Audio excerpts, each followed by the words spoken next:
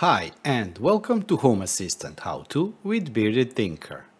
Today we will be installing and integrating Nuki into our Home Assistant. We'll start in 10 seconds.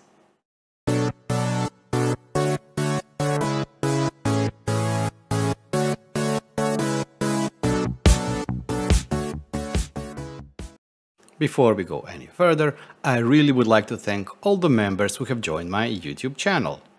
And also thanks everybody who watched, liked or subscribed to my channel.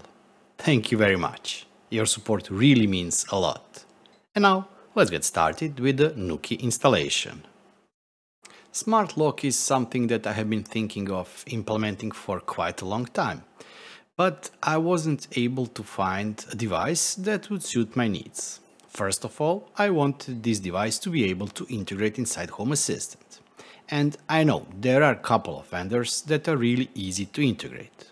Well, Nuki is one of them. I also looked at some other vendors, but they either didn't provide two-way communication, meaning that not only does the lock provide information on status, is it locked or not locked, but also to work with the EU doors or EU lock systems. And yes, both the doors and locks in the EU and States are a bit different. Even in the EU, there are a couple of standards, and you have to be careful when buying any smart lock that this lock will fit your needs or your door. From all of the locks in the world or EU, why did I go for Nuki? Well, first of all, I did look at this device, smart lock, for a couple of times already in past couple of years. Second, I also asked my members on the Discord server. They recommended Nuki. And real-life friends also told me that they are using Nuki and Nuki Door Opener, which is a topic of a later video. But as this is not a review video, I don't do reviews that much, let's talk about the installation process. The installation really is easy. As you can see here, it really took me a couple of minutes to get everything installed. The installation of the lock depends if you can install A plate or B plate. Unfortunately, I had to use B plate, and B plate doesn't use screws. It uses self-adhesive tape on the back side to glue it to the door, which leads me to my inability to glue anything straight. And yes, the lock is a bit crooked. The next step is to install Nuki application. Open the application, accept the privacy policy, press on Setup Device, choose Smart Lock, set up Smart Lock, install it if you haven't already, identify yourself by typing a name, enable access to your location, which will be a handy thing to do because it can be used to auto unlock and lock your door. Now activate pairing process by holding the button, the middle button on the lock itself, for 5 seconds. And that's it. The lock is now connected, but the next step is to update the firmware. Just follow the screen information to finish the firmware update. And it's done. Give a name to your lock. Select location of your lock. Select what type of door handle you have. I have a lever.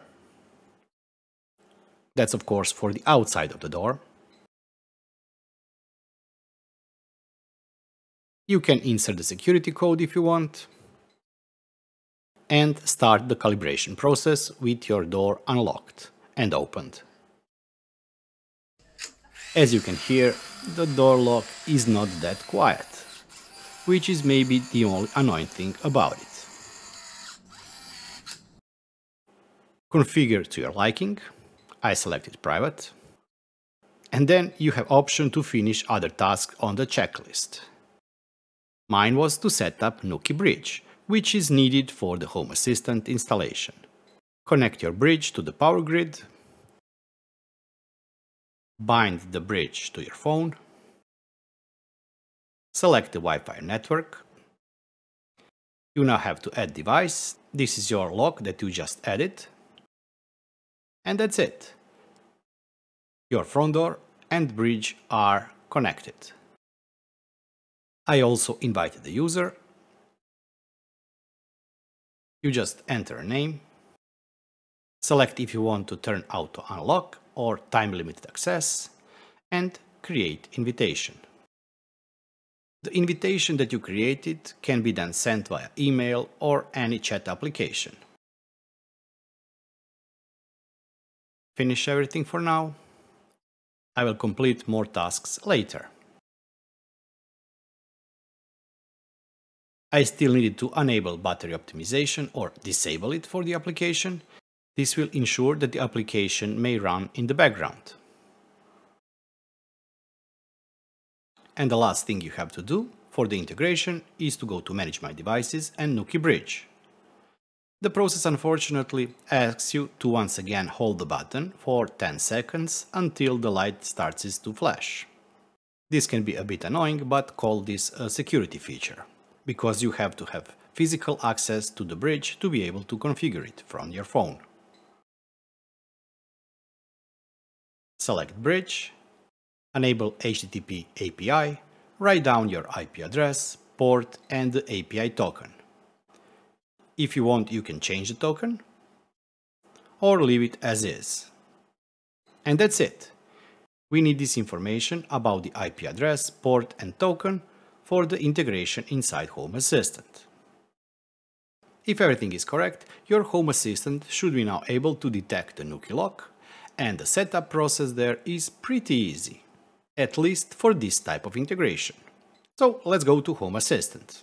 Let's check notifications, and we have new devices discovered.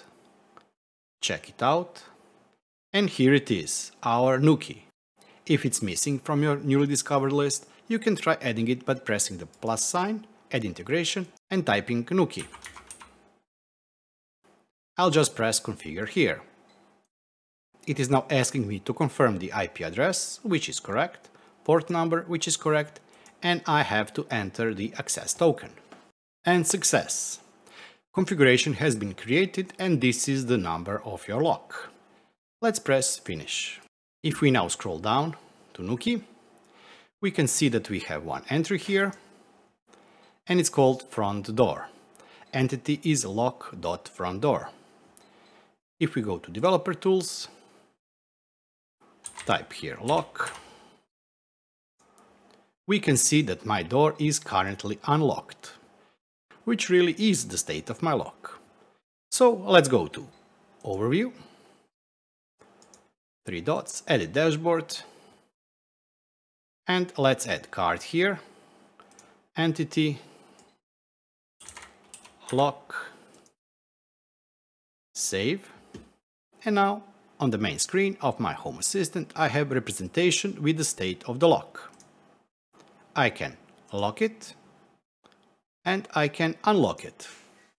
And here are all the attributes Home Assistant currently provides. Yeah, not that much here. And although I do have my lock now inside Home Assistant, I wasn't that happy with this integration. I thought to myself, well, my door also has a smart sensor for the door state, meaning is the door open or closed, that uses just a small magnet, which is another topic for another video or maybe next stream, but it does have it. Second of all, there are a lot of other things that I can do with the lock, and I cannot do anything from the Home Assistant, which made me search a bit. Unfortunately, still at the date of recording of this video, there is a pull request, I think 5 or even 6 months old, that would greatly improve the integration between Nuki and Home Assistant, but it hasn't been merged. This integration will not be using pulling state, which this integration here now is using.